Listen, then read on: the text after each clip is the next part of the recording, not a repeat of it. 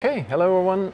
Today I'm standing in the Danish Radio's headquarters here in Copenhagen, Denmark, and I'm here with Simon Høffding. Yes. And it's a special day today because tonight we are going to receive a prize here in this building. And what is this about, Simon? Yes, this is so exciting because this is a prize for the classical event of the year that we all did together at Ritmo with our collaborators from Europe back in October with the Danish String Quartet.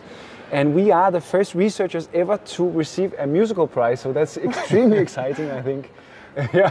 And for this event, this was what we call a MusicLab, which is a concept that we have been developing at the University of Oslo over the years. And the idea is really to try to see how we can study music in a real life setting, capturing different things on the musicians and also on the audiences, and then also try to see how we can share and work with that material openly.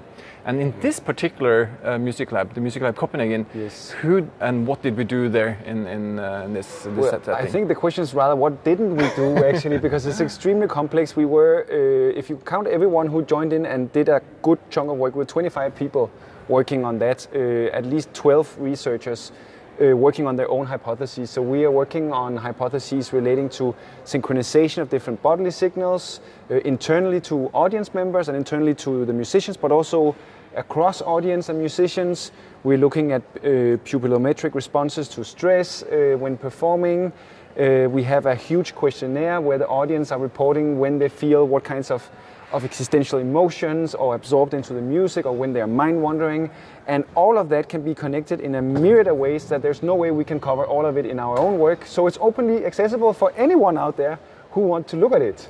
And most importantly, we worked with the Danish String Quartet, one of the leading string quartets in the world, playing some fantastic music from Beethoven to folk music. Yeah. So if you're interested in more about this, look at the links down here where you can see the full concert. There are links to the prize ceremony and to more material and the data and well, everything else. And a really cool documentary video of just 10 minutes if you want to get just a 10-minute impression. Yeah.